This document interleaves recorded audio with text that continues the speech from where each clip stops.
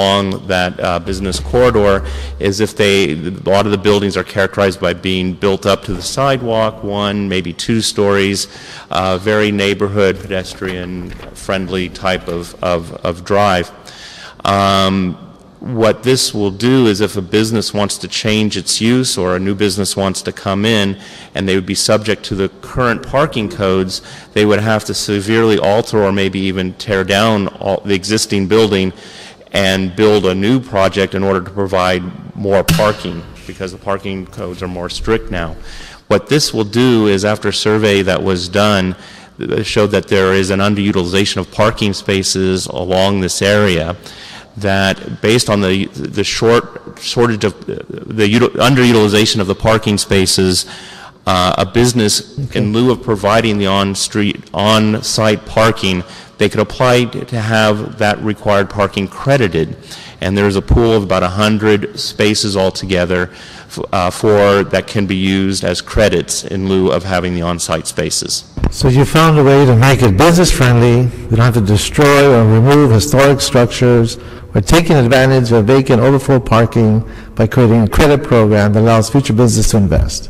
Couldn't have said it better myself. Good job, Tom. Okay. Thank you very much. Right. So we can move that item, sir? Fantastic. And congratulations, District 13, and to the staff and all the folks involved in this process. These are good examples and models that should be duplicated throughout the city. Congratulations. Great job. Councilman, on this item, you may wish to instruct the city attorney to prepare the ordinance. Roberto, thank you so much. Right on cue. So we would request the city attorney to prepare the ordinance, knowing that District 13 supports this. And that would be the direction based on the vote of this committee. Thank you very much. And so let's go to our director. He can give us our report, and we'll go to the final item. Good afternoon, council members. I'd like to first of all thank both of you for your leadership on approving the comprehensive bike plan element of the City of Los Angeles last week at the joint committee between the Plum Committee and the Transportation Committee. We're very excited to see that plan move forward. We think it really offers more mobility choices for the citizens of Los Angeles and dedicates funding for additional bike lanes and infrastructure that goes a long way in moving our city in a fashion that's a lot greener and a lot healthier in terms of city building. In addition, this week, you may notice there's a lot of boxes being moved around the planning department. We have approximately 120 planners that are all taking their new seats that we're moving around as part of our reorganization of the department. So over this weekend, we'll be moving all the computer infrastructure and assigning new phone numbers, and we'll make sure that we provide to the council offices as well as the general public all the new phone numbers and assignments of all the staff that's moving as part of our blueprint to try and make the city more efficient and effective and to do more with less, and having the project planners handle one application per planner in a streamlined fashion where you have one point of contact within the department for every application rather than going through many different people's hands. We feel it'll be a lot more efficient as well as effective. So that's taking place this week, so bear with us as we have the staff cleaning out their old offices and moving floor locations. We're also moving a number of staff to the Figueroa Towers on Figueroa Street to our one-stop center to bolster our development services area so that they can take in all the applications, the department processes in one place, as well as clear all those applications in one place rather than have applicants go back and forth to City Hall. So do you dare put in writing which individual belongs to which team in which geographic area? You're going to be able to lay that out? Correct. We have 10 geographic teams, and we'll have all the assignments have already been made, but we'll make those available on our webpage, as well as at the council office's planning deputies, so they know, for example, in your neighborhood or your council office, who your planners assigned to your area are. They're also going to have expertise in advanced planning, but the applications for that area will also be assigned geographically, so the staff can build that expertise and have a very good relationship with the community. So there are 10 teams? Correct, 10 teams. Okay, great. And having said that, that concludes my report. Great job. Councilman, any questions for our director? So I look forward to the meeting tomorrow, and I look forward to meeting with the planning department tomorrow. That'd be great. Thank you. We appreciate you coming. And I just want to send a message to the staff saying hang in there. I know we're in uncharted waters here, but I believe in their stewardship and their sense of commitment to the city, and I want to thank them for their hard work. Thank you. Thank you, sir. Okay. Roberta, where does that take us? That would be item 5, council members. It's an appeal by Mr. Jim McQuiston. He's appealing the action of the Central APC, which approved 2 variances to permit the continued use and maintenance of an adult entertainment business in CD4. Okay, I've got a report from the staff. Good afternoon. Good afternoon, Lynn Wyatt with the Office of Zoning Administration. Yes, what you have before you is an appeal to a determination by the Central Area Planning Commission, denying a prior appeal and approving a variance to permit the continued use and maintenance of an adult entertainment business in the MR1 zone, and a variance to permit the continued use and maintenance of this business within 500 feet of a R-zoned property.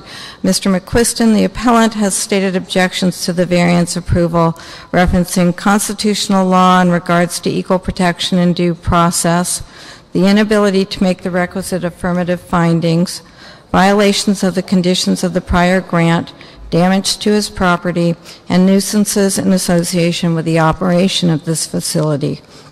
Mr. McQuiston voiced these appeals at both my these issues at both my hearing as well as at the appeal hearing before the Area Planning Commission.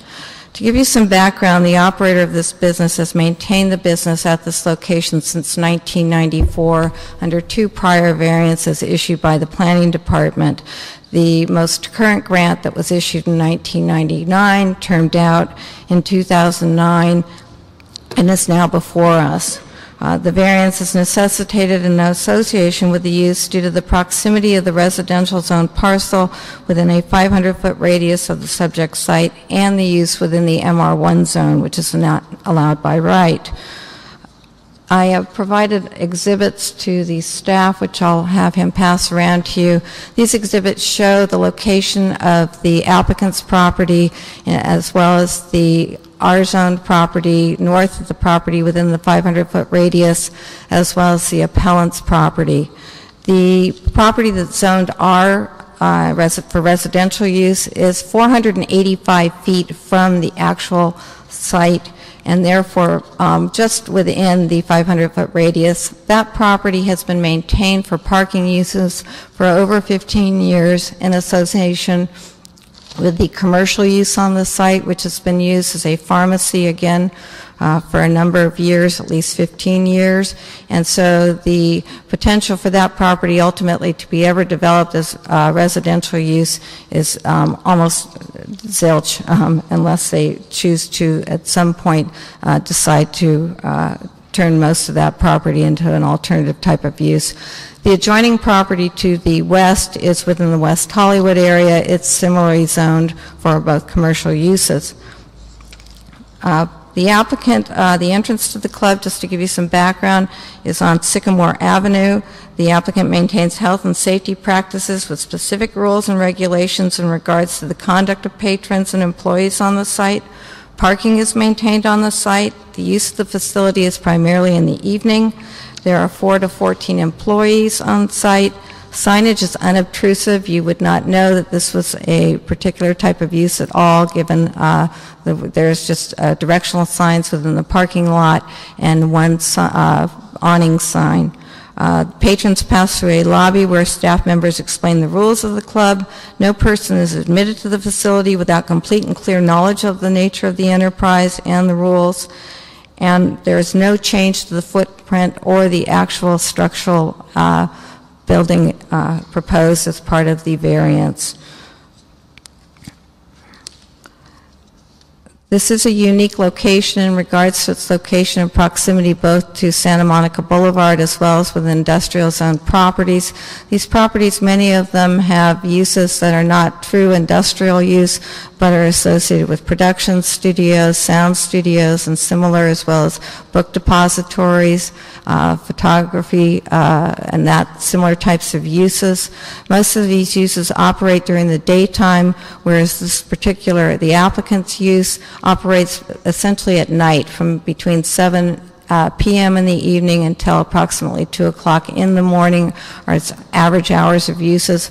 Therefore, they don't impact the adjacent uses nor the sort of ambiance of the neighborhood itself. In my hearing, we had the Los Angeles Police Department present. The Los Angeles Police Department provided input. They had done an inspection on the site just the night before my hearing. At that time, they acknowledged a few issues that they had in regards to the upkeep of the internal parts of the site and some cleanliness, but ultimately they had no objections to the continued maintenance of the operation on the site, and they filed no formal objections to continued use of the site for the adult entertainment facility. Excuse me. When the police officers gave their presentation, was there any connectivity to any crime or types of crime or levels of crime that could be associated with this establishment that might have or could have been alleged to be impacted by None whatsoever. They didn't bring up any criminal or those types of nuisance issues whatsoever in regards to the operation. What they identified were the emptying of trash cans that were still within inside the interior, some signage issues in regards to occupancy, as well as they wanted to ascertain that there was definitely no residential property within the 500-foot radius. So there's no evidence directly linking the establishment with any kind of crime? None whatsoever. The appellant will provide some information to you, but there is no substantial evidence nor anything in the record to establish that there has been any direct linkage between what they are presenting and the operation itself. Okay, please continue. Just in conclusion, I'd like to say that the claims by the appellant regarding potential impacts and damages are unsubstantiated and not evidenced in the record. It clearly would be an unnecessary hardship to now ask the applicant to relocate after 15 years and 2 prior variances issued through the department and the city. The variance is conditioned to require that the applicant maintain security at the site, commensurate with patron attendance, fully monitor and discourage loitering or lingering within the parking area, and avoid spillover effects. And as such, the appeal should be denied. Okay. And to be absolutely clear, the observations from the LAPD goes back 15 years? Yes, the LAPD has opined on each one of the variances that have been brought forward to the department, and in each instance, as they established certain conditions that they felt were relevant and appropriate to the operation, they did not establish any objections to the operation. Okay, thank you. Any questions, Councilmember? Okay, thank you. So we'll go to the applicant, and I believe it's, not applicant, I'm sorry, the person who is reasons for their appeal. If we can, Mr. McQuiston.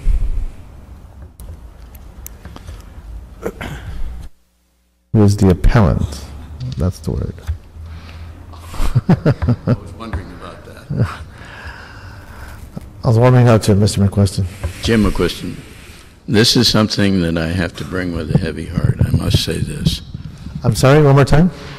I bring this appeal with a heavy heart, I really do. As you know, it was a shock to me. Philip Anaya case was a very, very big shock to me after being 30 years in this kind of thing where we horse traded to find out it was against, not only against the law, it was unconstitutional. And it was very clear in the Anaya decision, there were 2 points made.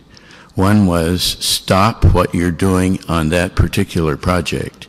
And number 2 point was the city must comply on other projects. And just to be very clear, Mr. McQuiston, you made a reference to a decision. Can you name that decision one more time?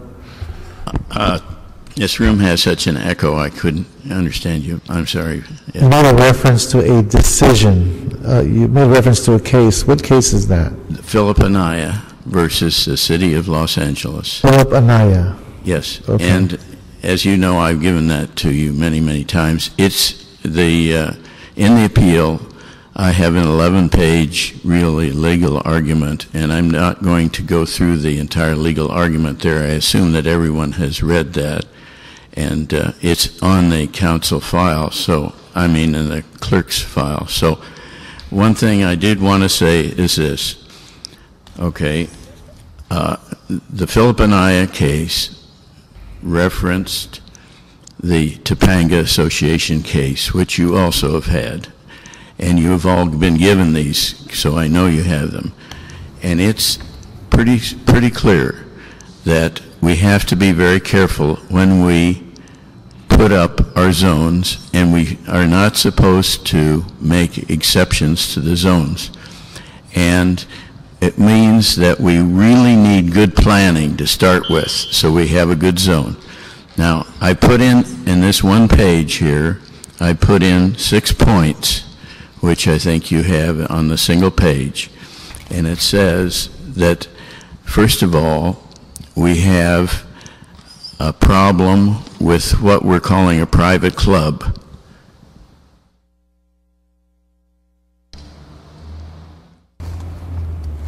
We have these passes put out. For $2, anybody can get in. That's the cheapest nightclub I've ever heard of, okay? So it's not a private club to start with. And we have these, which also have the name of the club on them.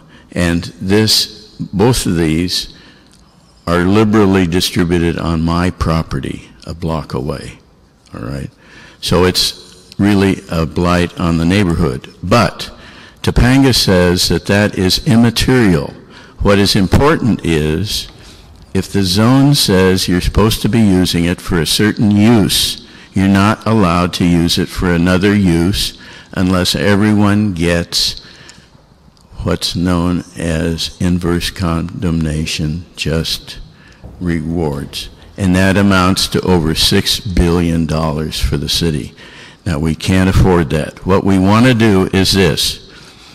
I have fought in the past for these kinds of organizations to be allowed in the city, and they are in commercial zones. And we have them in commercial zones. That's where they belong. And the reason that we put this extremely restrictive, we lost 87% of our rights over a restricted manufacturing zone.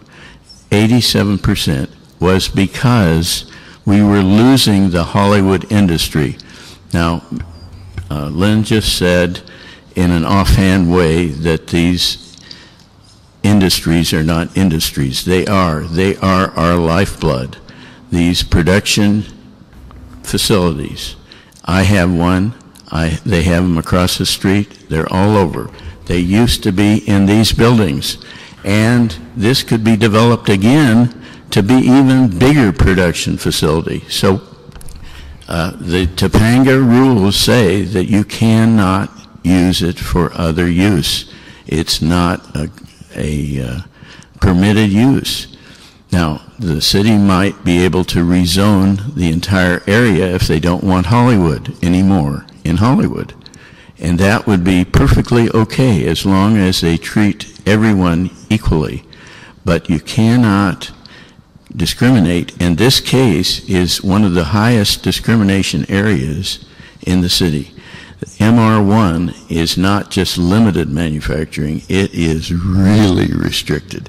And we can't serve anybody anything, we can't have any kind of commercial, we can't have a bake sale, we can't have any kind of thing which the public can come into, like this, right here.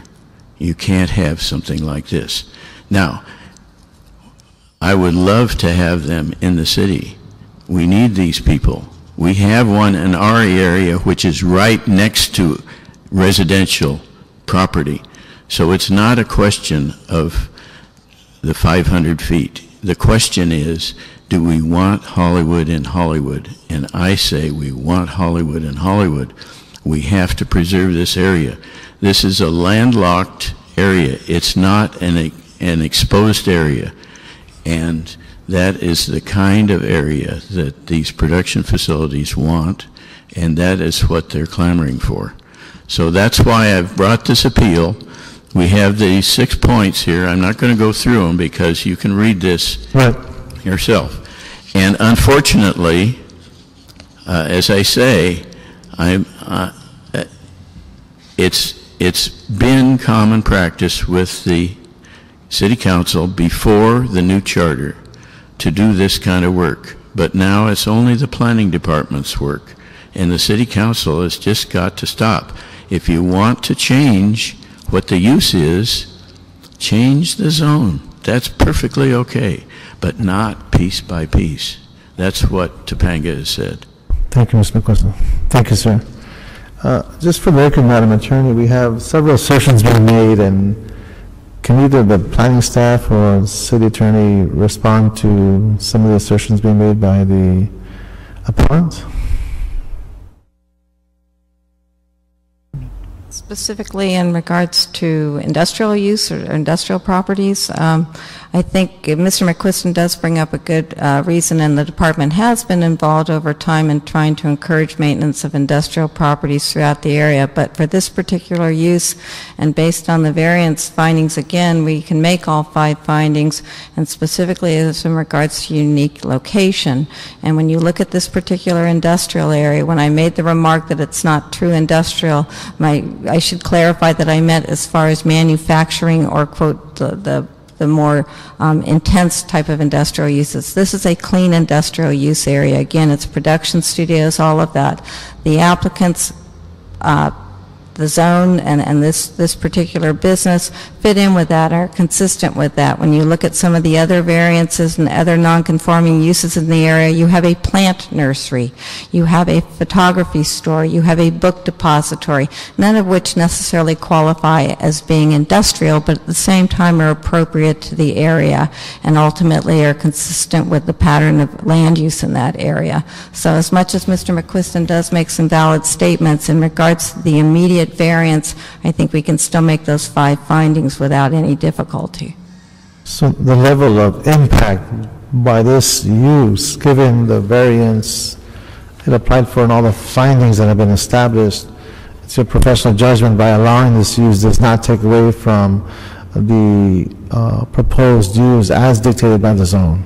No, and if you look at in response to potential impacts, we had letters in the case file from other property owners and businesses in the area in support of the applicant's request and continued use of the site for this use, and so there were no objections to that, and we showed no evidence of spillover effects nor impacts regarding to parking, and again the evidence that Mr. McQuiston provided in regards to any sort of nuisance are not necessarily related to this site, and there's no evidence to directly correlate them to that. So the reference to the Topanga case and the Philanaya versus City of LA, in your judgment, does not. City attorney on that one. For the record, I just want to make sure we're responding to those. Terry Kaufman, Mesilla City Attorney's Office. I find this ZA's decision supportable. I don't think the analysis is Mr. McQuiston's analysis is correct. Okay. Okay. I just want to, for the record, make sure we understand what's being advised and how this committee should respond to this. So thank you. Any questions from my colleague on this? Okay. Let's move on with the other speakers then. We would like to have Elizabeth Peterson. You'd like to come on up, give us your name and address, and then we'll be followed and closed by Renee Weitzer, who would be the deputy of the area. Hi. Council members, Elizabeth Peterson, 1850 Industrial Street, Unit 606, Los Angeles, California. I'm in an unusual situation. I am speaking for the applicant, but not necessarily the applicant's representative today. Okay. But I'm speaking for Mr. Butler. To the council members of the Plum, we are here to respectfully request that you support the Area Planning Commission's denial of the appeal and sustain the approval of our variance as published on December 7th, 2010 under ZA 2009-2396 ZV1A, as well as the approval of ZA 2009-2396 ZV by Chief Zoning Administrator Lynn Wyatt's decision issued August 20th, 2010. We do not feel she erred egregiously, nor did the Area Planning Commission in their continued of approval of the zone variance 1217-5B for the continued use and maintenance of the zone and adult entertainment business in the MR1 zone, and a variance from LAMC Code Section 1270C to permit the continued use and maintenance of an adult entertainment business within 500 feet of a residentially zoned property. The zone has been in business in actuality for 19 years at this subject site. In fact, the applicant operator has maintained the facility in good standing with no record of violations or problems with the police department. The morning that the police department did come, they came in about 11 o'clock in the morning. The cleaning crew comes in the afternoon as the zone opens in the evening, and that was the only issue, was waste receptacles, and that was taken care of in the afternoon. So I did want to point that out, as Zoning Administrator Wyatt discussed. This use would be by right if outside the 500-foot radius. In fact, there are no residential dwelling units within 500 feet. As Zoning Administrator Wyatt indicated, it is a parking lot for Shakey's and a Rite Aid drugstore that is zoned residential, and the parking lot has been sustained there for 15 years, and the businesses are continuing to operate there.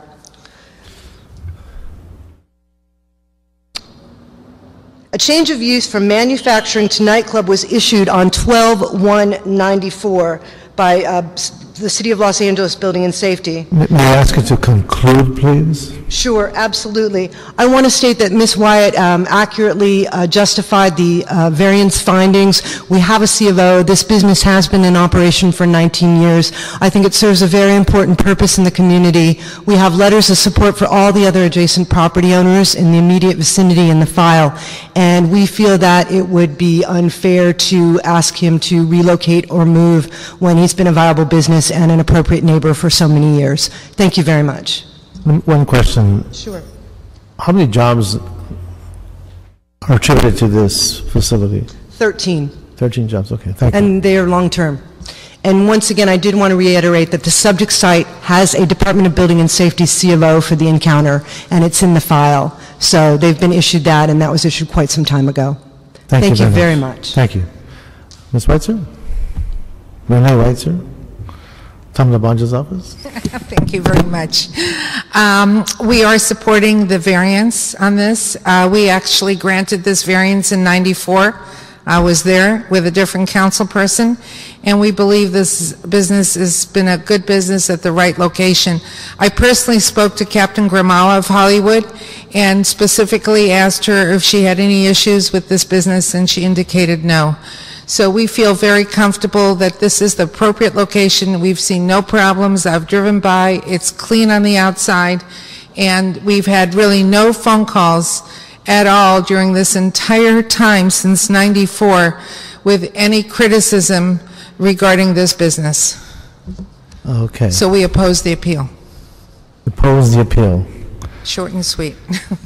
So we would not want Thank to you very deny the much. appeal. Okay, thank you. Any questions from my colleague and the speakers? All right. So that concludes the public hearing, and I'm sorry. Thank you.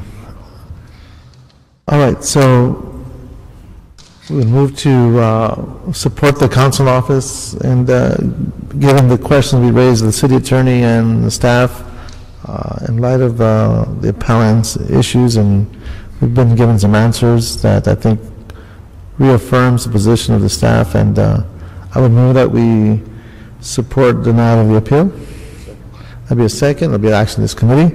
So you'll deny the appeal and adopt the findings of the zoning administrator? Yes, exactly. Okay, now, this is a little awkward. But we moved, Madam Attorney, I just want the mechanics on this. On item 3, we moved on consent. So I've been notified that the council office actually, of that district, actually has concerns, and we want to continue the item. Mechanically, how would I approach that, since they want us to continue it?